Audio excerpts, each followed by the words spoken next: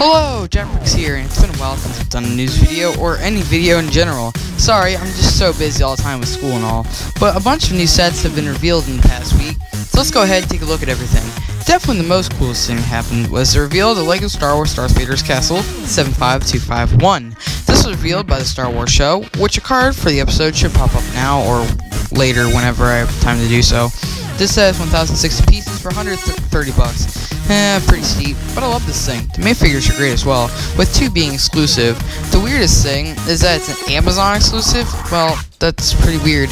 You can pre-order it now by going on Amazon or Lego.com, and it will ship to you by November 26th, which is my birthday, funny enough. But yeah, that's really it for the set. Besides the fact that the box art is great.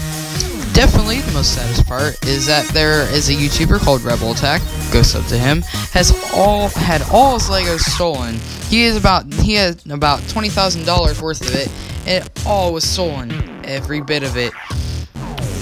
However, MNR set up a GoFundMe page so he could raise enough so he can get it back. So good luck to him. Sorry about that, Republic Attack, sorry.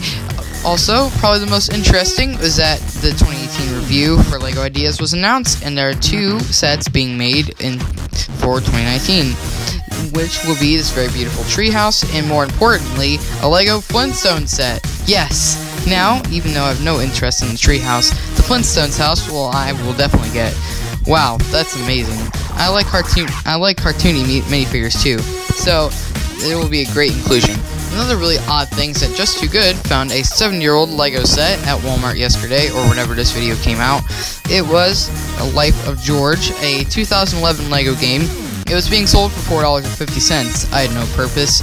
It had no purpose because it was literally just a box, because some jerk sold Legos out of it.